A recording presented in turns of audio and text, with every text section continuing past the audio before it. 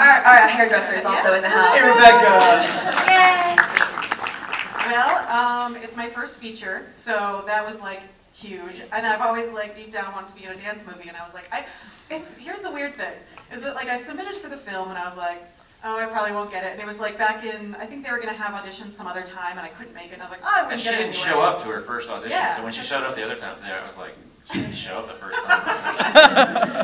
And I was like, oh, well, I probably wouldn't get it because I'm not a dancer, yada, yada, yada. But like, I harbored this like secret desire to like be in a dance movie because I love dance movies. And then my first feature is a freaking dance movie. And I'm like, I'm the luckiest girl in the world! It was seriously the most magical experience you could possibly imagine. So like, even if I'm never in another movie, I always have that. But it's, I don't know if, well, hopefully it'll change my like career type things. That'd be awesome. If you want to put me in a movie. See her in the lobby. She has cards and is ready for rent. So is Miss Nicole Dion. I'm sure Benji Schwimmer wouldn't mind another role. I got to be Baby. I was excited to be Baby. I grew up on that movie.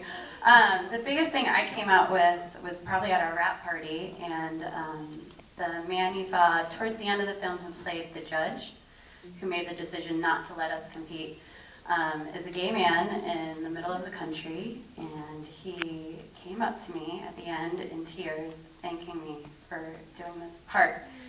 And he said, from a school teacher in his middle age who's struggled with this my whole life, thank you so much for doing this. And that's when I realized why I'm here and why I'm doing what I'm doing, and this is part of all of our light work, that we can bring some change and heart to the world in a positive way. So that's what I think.